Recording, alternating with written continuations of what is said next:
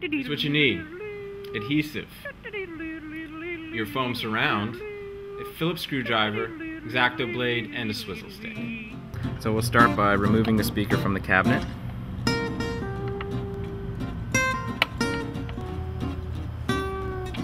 Lift the speaker out of the enclosure. We see a red dot here on this speaker, which should help us determine which one is positive, and a blue line on that cable. So that's our positive speaker cable. And you could grab a piece of white tape and mark positive and negative. We can see it's completely disintegrated around the foam surround. This piece would be called a gasket, so we need to remove that first so that we can get to the foam. Be very careful because you don't want to puncture the rest of your speaker.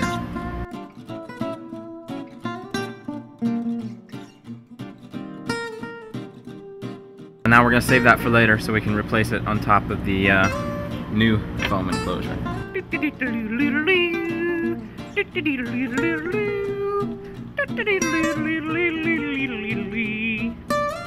We'll just place it right on top of the cone like that. So we're going to start gluing with its own glue.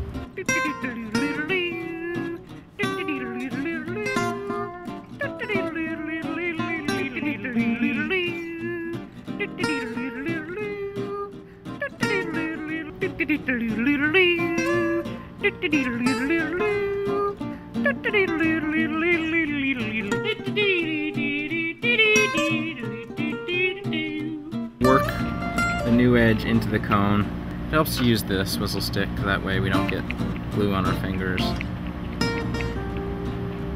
Okay, so there we are. We've got a new edge placed on our cone.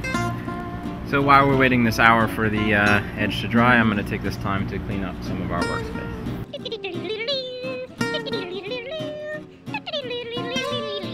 Before we glue the edge of the new foam to the frame, push around the cone a little bit. Get a feel for the center of the assembly.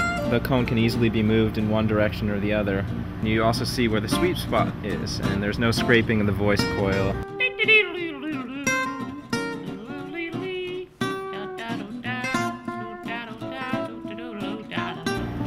Use our fingers just to distribute the glue a little bit, make sure that everything's even.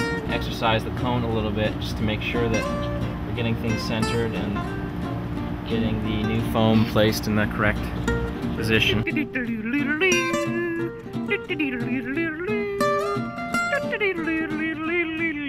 So here we go, we've got everything sealed on there, and we're going to let it dry for about another hour. Alright, we're back. It's been about an hour, and our surround should have cured somewhat to the frame. Add the gasket that we removed in the first step. First we're going to place a bead of glue around our new edge to help smooth it out, make it a little bit even. Make sure if there are screw holes that you line up the screw holes with the screw holes on your speaker.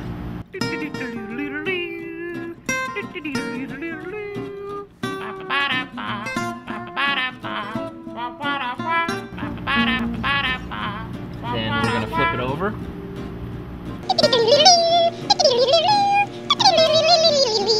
Everything should be dry now. Finished, brand new speaker surround. Hopefully you remember the colors that we told you at the beginning.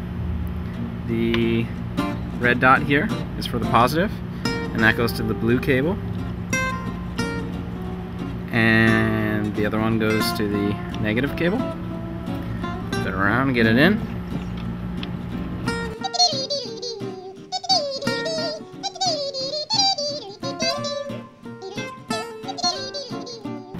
Get it nice and tight so it doesn't bounce around in your enclosure.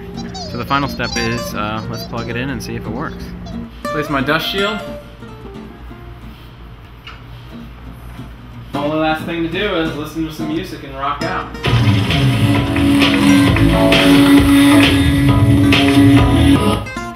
There you have it. I replaced the speaker foam surround. Good luck. Wonder.